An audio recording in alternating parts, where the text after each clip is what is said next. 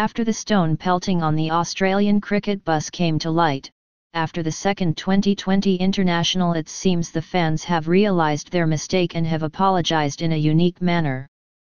The incident took place after die-hard Indian fans could not digest the fact that India had lost by 8 wickets, and that is what irked them to react in the manner they did. This is an incident that has shamed India in the global cricketing circuit. But fans soon realised their mistake and apologised in a unique manner.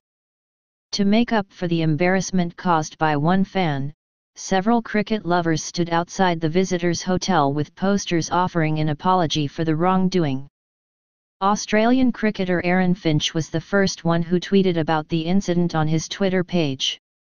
His teammate Moises Henriques also responded, accepting the apology shown by the Indian fans post the episode. Watch and share this video. For more videos, please subscribe at Dinesh Kannan.